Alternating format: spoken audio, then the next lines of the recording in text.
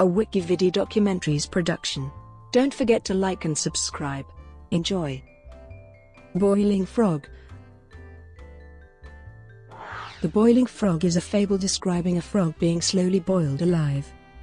The premise is that if a frog is put suddenly into boiling water, it will jump out.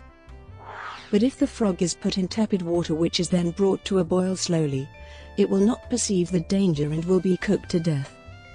The story is often used as a metaphor for the inability or unwillingness of people to react to or be aware of sinister threats that arise gradually rather than suddenly.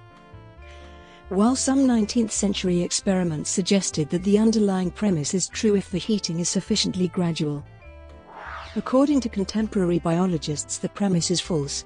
A frog that is gradually heated will jump out. Indeed, thermoregulation by changing location is a fundamentally necessary survival strategy for frogs and other ectotherms.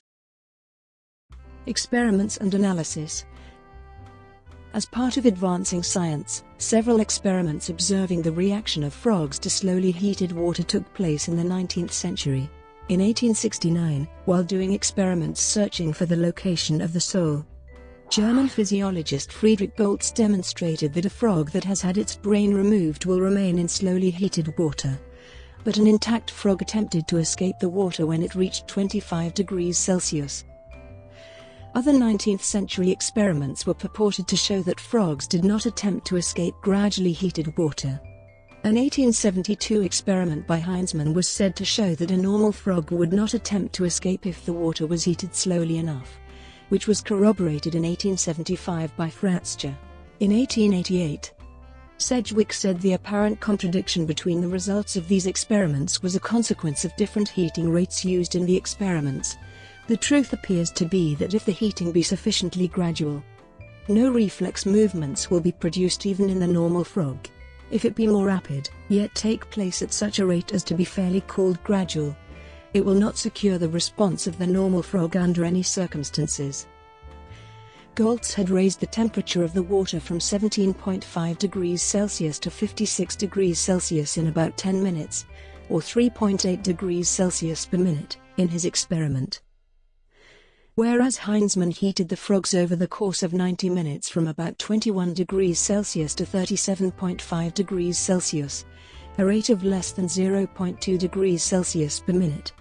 On the variation of reflex excitability and the frog induced by changes of temperature, William Thompson Sedgwick writes, in one experiment by Scripture the temperature was raised at a rate of 0.002 degrees Celsius per second, and the frog was found dead at the end of 2.5 hours without having moved.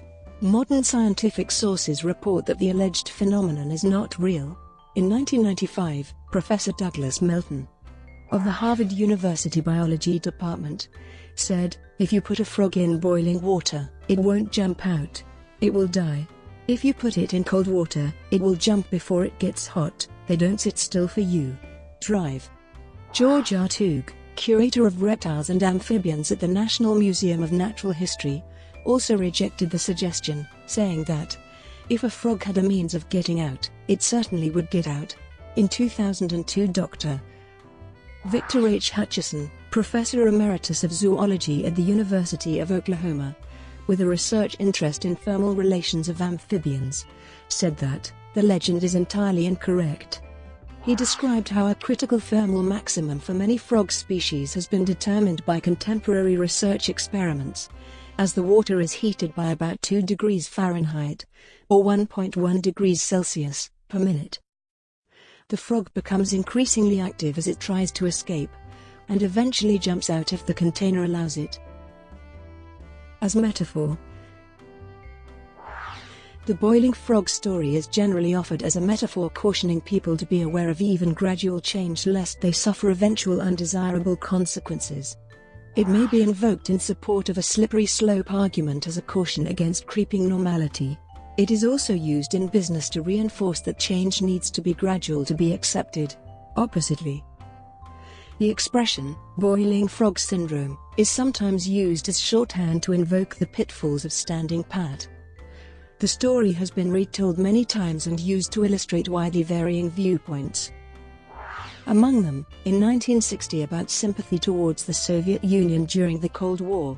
In 1980 about the impending collapse of civilization anticipated by survivalists. In the 1990s about inaction in response to climate change and staying in abusive relationships. It has also been used by libertarians to warn about slow erosion of civil rights. In the 1996 novel The Story of B. Environmentalist author Daniel Quinn spends a chapter on the metaphor of the boiling frog, using it to describe human history, population growth and food surplus. Pierce Brosnan's character Harry Dalton mentioned it in the 1997 disaster movie Dante's Peak in reference to the accumulating warning signs of the volcano's reawakening. Al Gore used a version of the story in a New York Times op-ed in his presentations and the 2006 movie An Inconvenient Truth to describe ignorance about global warming. In the movie version, the frog is rescued before it is harmed. This use of the story was referenced by writer/director John Cooksey in the title of his 2010 comedic documentary How to Boil a Frog. Law professor and legal commentator Eugene Volokh commented in 2003 that regardless of the behavior of real frogs, the boiling frog story is useful as a metaphor, comparing it to the metaphor of an ostrich with its head in the sand. Economics Nobel laureate and New York Times op-ed writer Paul Krugman used the story as a metaphor in a July 2009 column, while pointing out that real frogs behave differently. Journalist James Fallows has been advocating since 2006 for people to stop retelling the story, describing it as a stupid canard and a myth. But following Krugman's column, he declared peace on the boiled frog front, and said that using the story is fine as long as you point out it's not literally true. In philosophy, the boiling frog story has been used as a way of explaining the Sorites paradox. It describes a hypothetical heap of sand from which individual grains are removed one at a time, and asks if there is a specific point when it can no longer be defined as a heap. Brought to you by WikiVidi Documentaries. Would you like to know more?